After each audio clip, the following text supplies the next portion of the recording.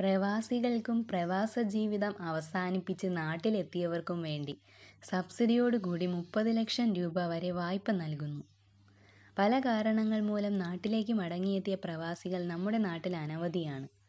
അവർക്കു വേണ്ടി പുതിയ സംരംഭം ആരംഭിക്കാൻ നോർക്ക റൂട്ട്സിൻ്റെ കീഴിലുള്ള Norka department project four return എന്ന പ്രവാസി പുനരധിവാസ പദ്ധതി വഴിയാണ് ഈ ലോൺ നൽകുന്നത്. ഇതിനായി അപേക്ഷകൻ 2 വർഷമെങ്കിലും വിദേശത്ത് ജോലി ചെയ്തിട്ടുണ്ടായിരിക്കണം. അതിനുശേഷം നാട്ടിൽ വന്നവർ ആയിരിക്കണം. പ്രവാസികൾ ചേർന്ന് രൂപീകരിക്കുന്ന കമ്പനി, ട്രസ്റ്റ് സൊസൈറ്റി എന്നിവയ്ക്കും ഈ വായ്പയ്ക്കു വേണ്ടി അപേക്ഷിക്കാവുന്നതാണ്. വായ്പാ തുകയുടെ 15% നിങ്ങൾക്ക് സബ്സിഡി ലഭിക്കുക.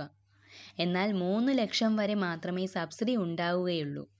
അതിനോടൊപ്പം കൃത്യമായി പണം അടയ്ക്കുന്നവർക്ക് ആദ്യത്തെ 4 വർഷത്തേക്ക് 3% വായ്പാ പലിശയിൽ ഇളവ് നൽകുന്നു.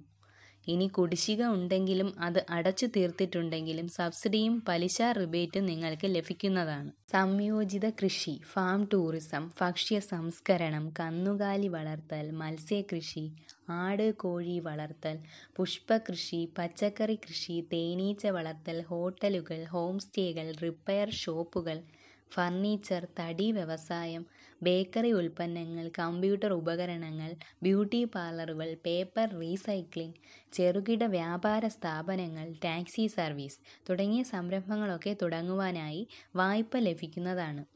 നോർക്ക റൂട്ട്സ് ഇതിനുവേണ്ടി നിർദ്ദേശങ്ങൾ നൽകുകയും സംരംഭത്തോട് അനുബന്ധിച്ചുള്ള പ്രോജക്റ്റ് തയ്യാറാക്കാനും നിങ്ങളെ സഹായിക്കുന്നതാണ്.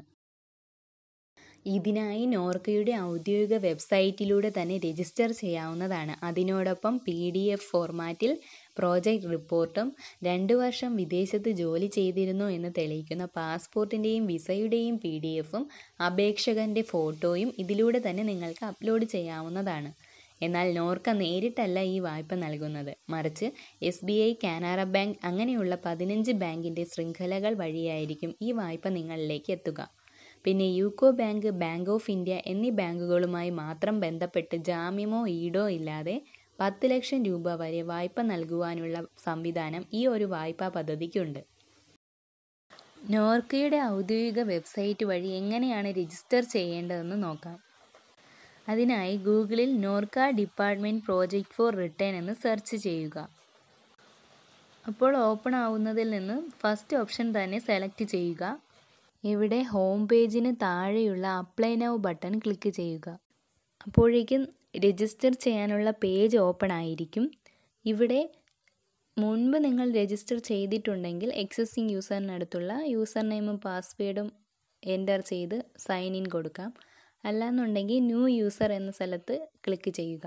അതല്ല, പുതുതായി രജിസ്റ്റർ ചെയ്യുന്നവർക്ക് വേണ്ടിയിട്ടാണ് ന്യൂ യൂസർ ഓപ്ഷൻ. അവിടെ ക്ലിക്ക് ചെയ്യുമ്പോൾ നിങ്ങൾക്ക് ന്യൂ രജിസ്ട്രേഷൻ ഫോം ഓപ്പൺ ആകും. ഇവിടെ first name, middle name, last name തുടങ്ങിയവയെല്ലാം ഫില്ല് ചെയ്ത് സബ്മിറ്റ് കൊടുത്ത ശേഷം യൂസർ നെയിമും പാസ്വേഡും ഉപയോഗിച്ച് സൈൻ ഇൻ ചെയ്യാവുന്നതാണ്. അപ്പോൾ ഇത് രജിസ്റ്റർ ചെയ്തതിന് ശേഷം നോർക്കയുടെ ഹോം പേജിൽ NDPREM എന്ന ഓപ്ഷൻ ഉണ്ട്. അത് ക്ലിക്ക് ചെയ്യുക. അപ്പോൾ ഓപ്പൺ ആകുന്ന പേജിൽ നിങ്ങളുടെ പേഴ്സണൽ ഡീറ്റെയിൽസിൽ പേര് വിവരങ്ങളും നിങ്ങളുടെ ഒരു ഫോട്ടോയും അപ്ലോഡ് ചെയ്യുക. നെക്സ്റ്റ് പേഴ്സണൽ ഐഡൻറ്റിറ്റി ഡീറ്റെയിൽസ് ആണ്. അവിടെ passport number, ration card number, Aadhaar number എന്നിവയെല്ലാം എൻ്റർ ചെയ്തതിന് ശേഷം പാസ്പോർട്ടിൻ്റെ ഫ്രണ്ടും ബാക്കും പേജ് അപ്ലോഡ് ചെയ്യണം. അതുപോലെ തന്നെ റേഷൻ കാർഡും ആധാർ കാർഡും അപ്ലോഡ് ചെയ്യണം. ശേഷം പ്രോജക്റ്റ് ഡീറ്റെയിൽസും പ്രോജക്റ്റ് സമ്മറിയുമൊക്കെ അപ്ഡേറ്റ് ചെയ്ത് നമുക്ക് ഈ ആപ്ലിക്കേഷൻ സബ്മിറ്റ് ചെയ്യാവുന്നതാണ്. അപ്പോൾ ഇത് എല്ലാ പ്രവാസികൾക്കും ഏറെ ഉപകാരപ്പെടുന്ന ഒരു പദ്ധതി തന്നെ ആയിരിക്കട്ടെ എന്ന് ആശംസിക്കുന്നു.